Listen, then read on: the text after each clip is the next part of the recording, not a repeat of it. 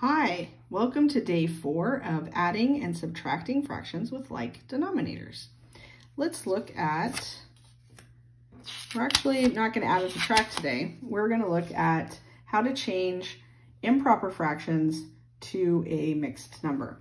So an improper fraction is when the numerator is heavier or bigger than the denominator.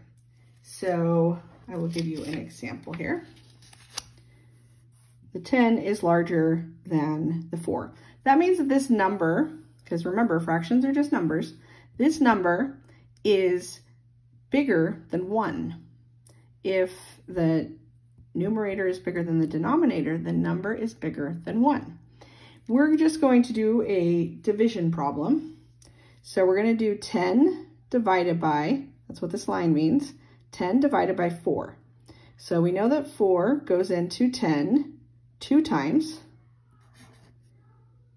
and then there's some leftovers, right? Because 2 times 4 is 8.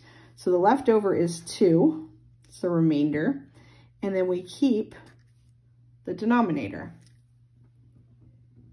Okay, so look at that again, take some time with it.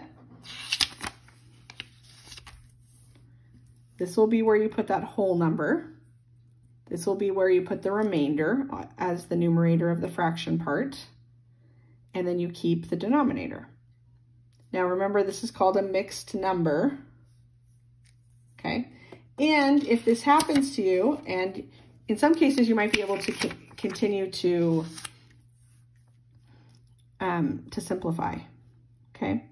So we have our whole number, and then 2 goes into this 2 times, or sorry, 1 time, and 2 goes into 4 2 times.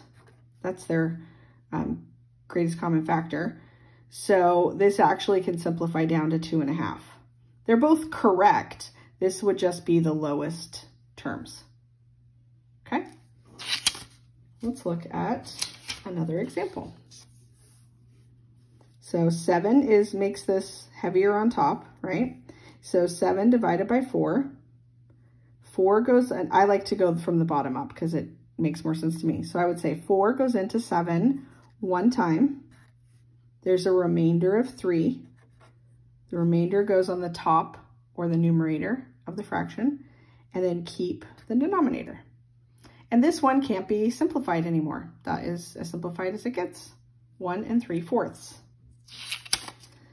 There's also some cases where it equals a whole number.